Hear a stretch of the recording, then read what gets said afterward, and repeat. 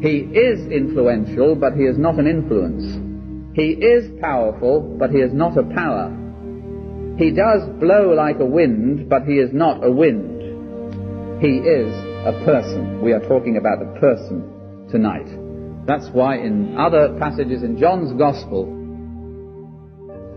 Jesus gives names to the Holy Spirit.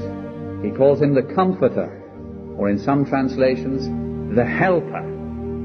You don't give names of that sort to winds and to influences and to forces and to powers. And throughout the New Testament we read that he does what only people can do. Romans 8 tells us that the Holy Spirit intercedes. He speaks to God for us. Can a power intercede? Ephesians chapter 4 tells us that the Holy Spirit can be grieved or saddened. Which brings us to our next point. The Holy Spirit is called God. He is God and he's called God.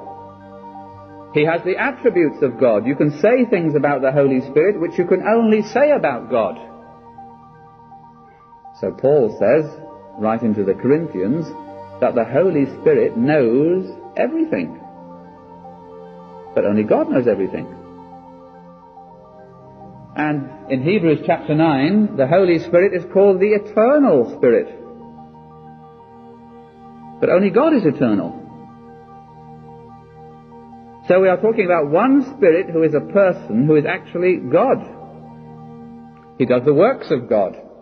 In Psalm 104 we're told that the Holy Spirit created.